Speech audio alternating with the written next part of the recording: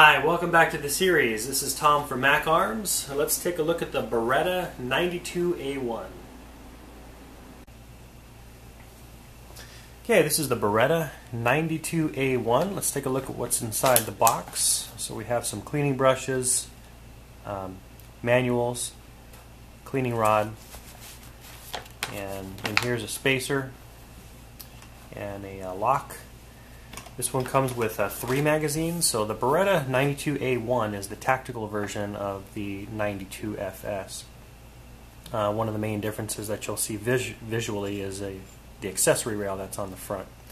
It's a very solid, full-size gun. It's got a little bit larger of a grip, but I kind of like that because you can really feel like you can really grab it and hold on to it.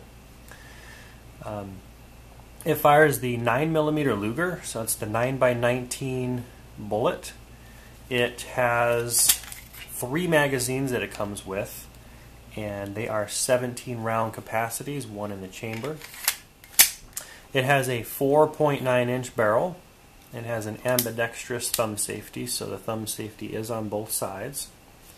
It has a reversible magazine release, so you can actually take this button off and stick it on the other side. It weighs about 945 grams, so that's pretty heavy, but that also helps with some of the recoil. And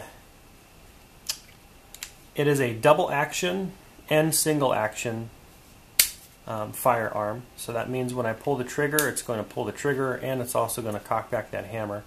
So that's double action mode. That's going to be about a 12-pound, a little bit less than a 12-pound trigger pull from the middle.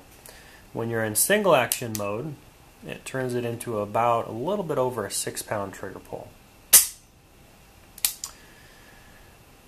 And that's about it for the 92A1 in some of the general features and some of the product stuff that it comes with.